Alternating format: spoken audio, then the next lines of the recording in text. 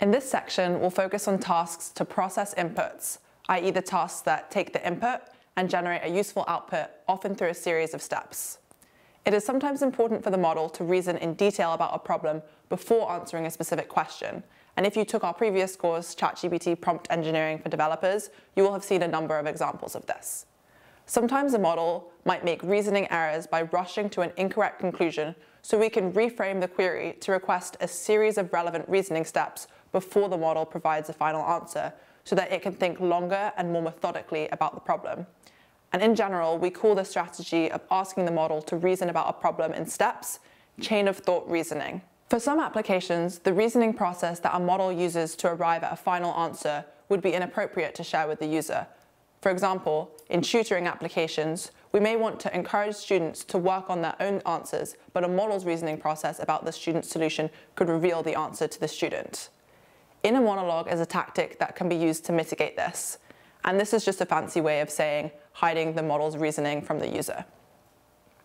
The idea of inner monologue is to instruct the model to put parts of the output that are meant to be hidden from the user into a structured format that makes parsing them easy.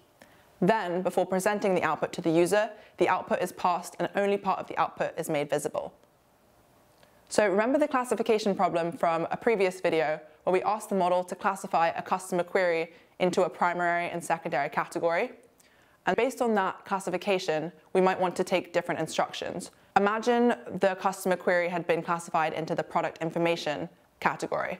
In the next instructions, we'll want to include information about the products we have available.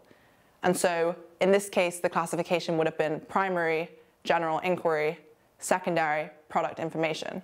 And so let's dive into an example starting from there. So let's start with our usual setup.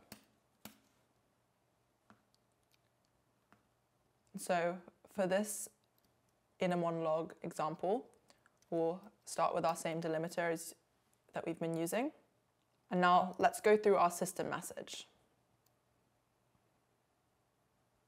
And so what we're doing here is asking the model to reason about the answer before coming to its conclusion. So the instruction is, follow these steps to answer the customer queries. The customer query will be delimited with 4 hashtags, our delimiter. So then we've split this up into steps. So the first step is to decide whether the user is asking a question about a specific product or products, and a product category doesn't count. Step 2, so if the user is asking about specific products, identify whether the products are in the following list, and now we've included a list of available products. So here we have 5 available products. They're all varieties of laptops, and these are all made up products. They were actually generated by GPT-4. In step 3, if the message contains products in the list above, list any assumptions that the user is making in their message. For example, that laptop X is bigger than laptop Y, or that laptop Z has a 2-year warranty, for example. Step 4 is if the user made any assumptions, figure out whether the assumption is true based on your product information. And step 5 is, first, politely correct the customer's incorrect assumptions if applicable. Only mention or reference products in the list of 5 available products, as these are the only 5 products that the store sells, and answer the customer in a friendly tone. And these kind of very pedantic instructions are probably unnecessary for a more advanced language model like GPT-4. And then we'll ask the model to use the following format. So step 1, delimiter, it's reasoning. Step 2, delimiter, reasoning, and so on. And using the delimiters will mean that it will be easier for us later to get just this response to the customer and kind of cut off everything before. So now let's try an example user message. So our message is, by how much is the Blue Wave Chromebook more expensive than the Tech Pro desktop? So let's take a look at these 2 products. The Blue Wave Chromebook is $249.99, and the Tech Pro desktop is actually $999.99. This is not actually true. And so let's see how the model handles this user request. So we'll format into our messages array, then we'll get our response.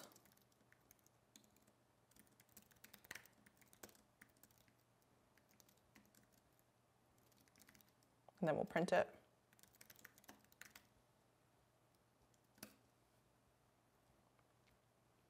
And so what we're hoping for is that the model takes all of these different steps and realizes that the user has made an incorrect assumption and then follows the final step to politely correct the user.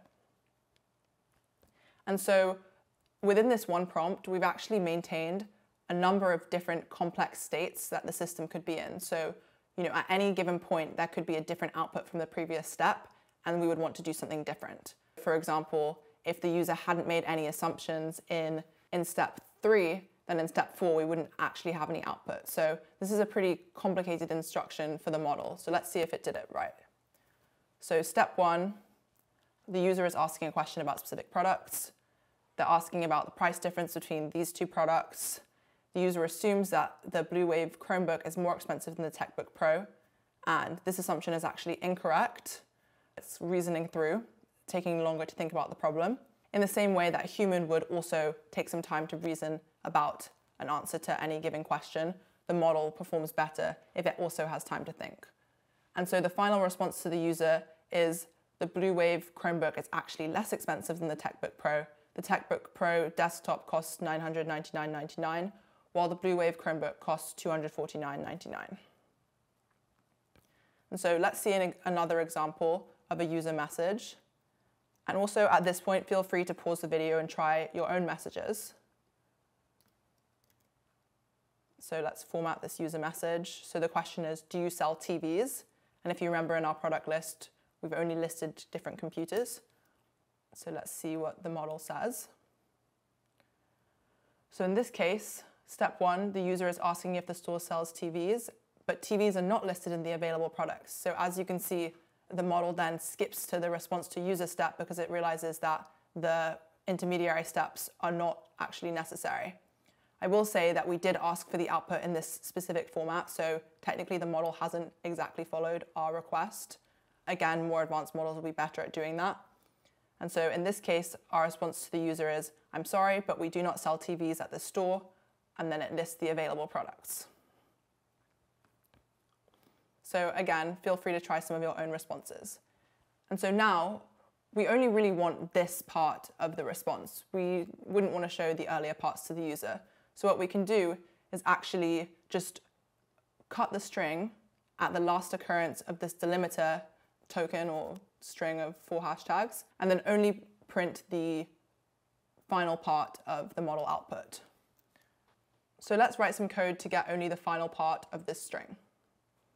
So we're going to use a try except block to gracefully handle errors in case the model has some kind of unpredictable output and doesn't actually use these characters.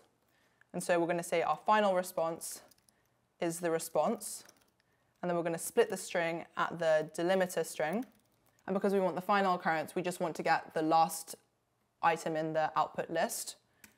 And then we're going to strip any white space, because as you can see, there might be white space after the characters. Then we're going to catch any errors and have a fallback response, which is, sorry, I'm having trouble right now. Please try asking another question. And then let's print our final response.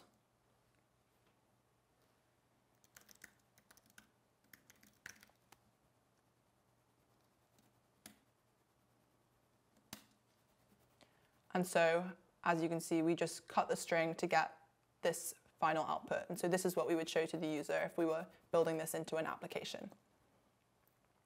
And overall, I just want to call out, this prompt might be slightly convoluted for this task.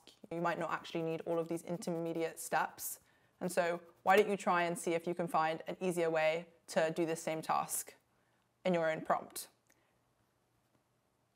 And in general, finding the optimal trade-off in prompt complexity requires some experimentation.